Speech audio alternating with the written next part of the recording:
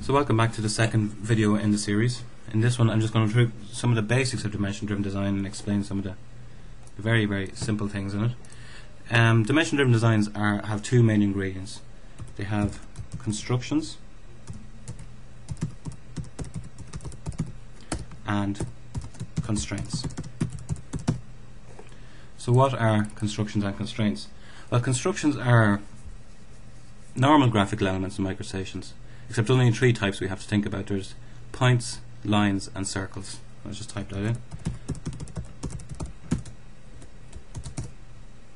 1 points, 2 lines and 3, actually I'm going to write ellipses here because in Microstation internally a circle is a type of ellipse, and occasionally dimension-driven design will request us to choose a circle or choose an ellipse, which means we can also choose a circle. So those are constructions. And what are constraints? Well, constraints are things like you can constrain the direction of a line to say always point in this direction, or you can say two lines will be constrained to be parallel, so this line will be parallel to that line, etc. That's what a constraint is, and I'll go through them all in detail later on. So how do we create constructions? Well, to create constructions,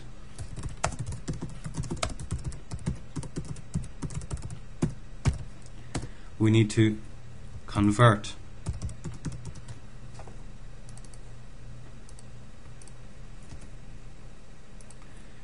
normal Microstation graphical elements into constructions. However, Microstation doesn't give us a tool to convert graphical elements into constructions, so there's a process for doing it. To convert elements to constructions, apply constraints.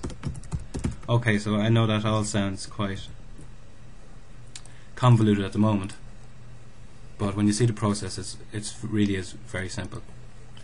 I think my typing is seriously letting me down here.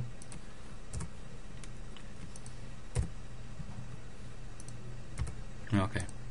To create constructions, convert normal Microstation graphical elements into constructions, and to convert elements to constructions, apply constraints. I'll do that really simply here. I'm going to draw a normal graphical element, a line, and what I want to do is apply a constraint to that, and then it will become a construction. So here's our first introduction to the DD tools. If we go to Tools, DD Design, we get a new toolbox here, the DD Design toolbox, and on this icon here, Constraint Elements, we pull out the palette for that one there. And then we look at the first icon here again, Constraint Elements, and we get a whole toolbox of tools for creating constructions. If I expand the settings down here, you can see an option here to convert to constructions, and that's exactly what we're looking for. We want to convert constructions as we apply constraints. I'm going to go down to the end of the tools here, and to the last one it says fix angle of line or ellipse. So what I'm going to do is fix or constrain the angle of that line. I simply just have to click on the line and accept, and you notice two things immediately. The colour of the line has changed to yellow, and this graphical element has been added here. This is actually the constraint. The yellow line is the construction and the blue graphic is the constraint. And I'm going to go straight into the next toolbox here down here. This one is called Evaluate Constraints, and you'll see it under the question mark. If you look at the middle icon here, Modify and Resolve Constraints. This is probably the most used tool when working on dimension-driven design, so you get used to using this one very, very frequently.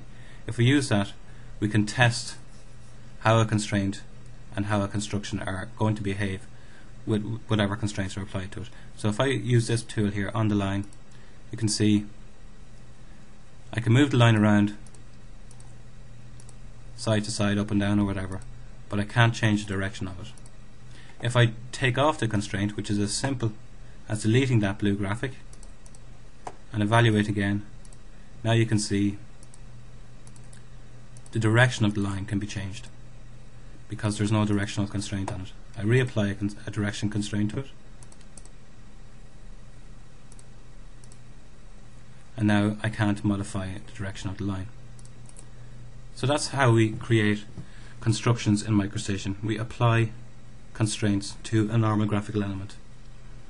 And that'll do for this video. In the next video I'll go straight into a deeper look at all of the different types of constraints we can apply, and I'll look at the different kind of constructions that are available to us.